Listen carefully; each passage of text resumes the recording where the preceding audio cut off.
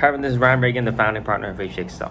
So today, I want to share with you some tips on how you can get a level 7 for your IB math, because I used to do the math IB higher level and I got a level 7 in my exams, right? So I want to share with you some tips on how I did that to hopefully help you to get a level 7 as well. Math is one of the most important subjects in your IB, so this will be a very important video for you, okay?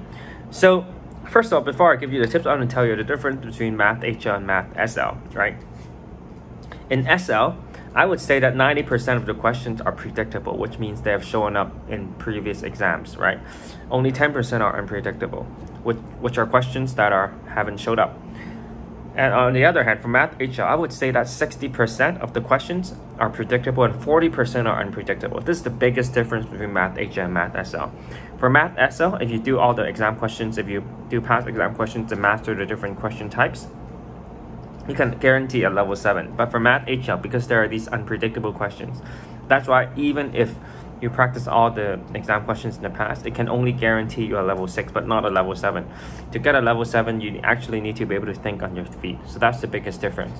Now let me go to the tips. So that's why the most important method to get a level 7 in math is to do structured practice. So you want to basically categorize the past exam questions into different types and then learn how to solve all of them. Like basically learn how to solve the past papers in a very structured manner, right?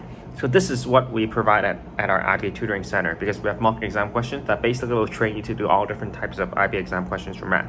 Right, so if you're interested in this, you can register for a free trial lesson. Obviously you can do it yourself, but it will probably take you a lot of time. You need to study all the exam questions, you need to sort out the different types of exam questions, and you need to learn how to solve them, and then you need to practice. Okay, so these steps take a lot of time, but at HKExcel we have experts who have already done those for you. We have sorted out the different questions and then we have created our own questions, right, that will teach you how to solve different types of IB exam questions, right?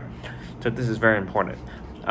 Or if you want some some questions, you can download our question bank in the description. So we have question banks available for your download, right? Our IB math question bank. Okay, and the second tip that a lot of schools miss out on is the GDC, graphic calculator. A lot of schools don't teach this, but actually in paper 2 to get a level 7, mastering the GDC is extremely important. So we have a GDC video that will teach you all the GDC skills, and you can download our GDC guide as well, okay? So I hope you find this video is useful, and I hope to see you again.